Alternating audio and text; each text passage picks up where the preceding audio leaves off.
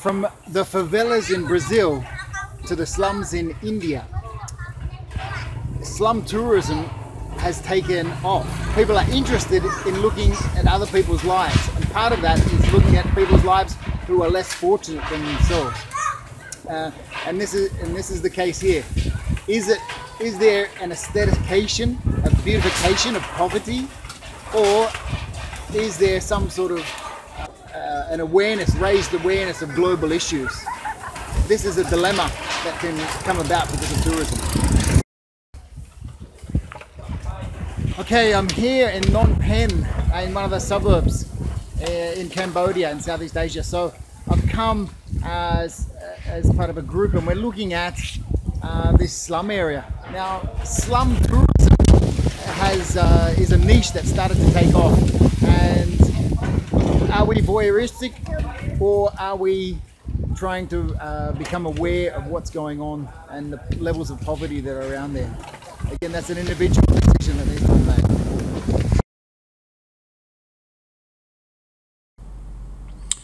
Here is a former landfill site that has now overgrown with vegetation and shrunken down somewhat.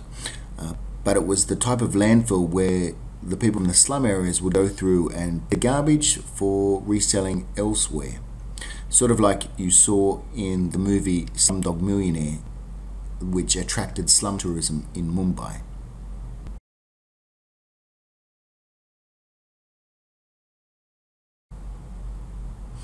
Contrasted with this poverty as entertainment is the idea that the tourists believe they have actually done something useful and helpful with their time and money while on vacation.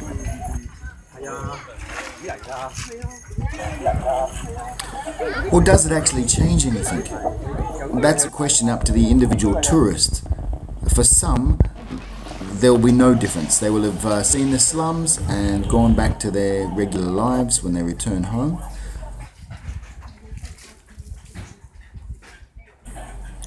For other tourists, they may well stop, think and reflect on their life, and perhaps make a donation either in a slum area or when they return back home to charities or organizations to help alleviate poverty.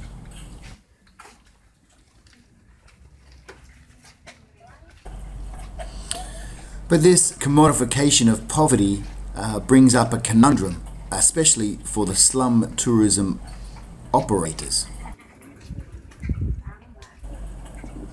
By raising global awareness of these slums, that could well motivate local and international organizations to improve the infrastructure, to improve the lives and well-beings of the people in these slums, hence actually diminishing the slum as a tourist attraction, because it will have been raised out of poverty.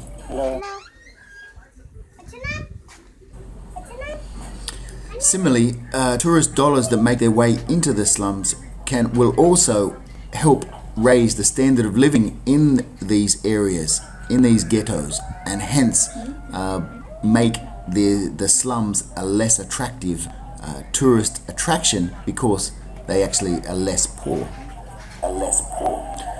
So that's my take on slum tourism. Please leave a comment. I'll be interested to know what you think.